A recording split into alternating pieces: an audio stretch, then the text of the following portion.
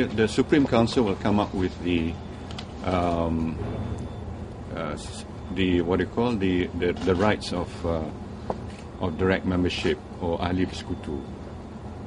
Basically, for you to contest, you will have to become a member of the component of Barisan Nasional.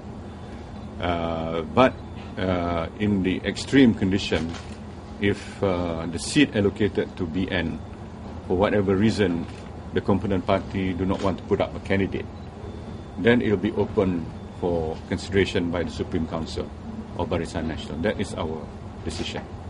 Only if it is not wanted by the component parties for them to put up a candidate for whatever reason, then it's up to the Supreme Council. But it always will be in consultation with all the parties concerned.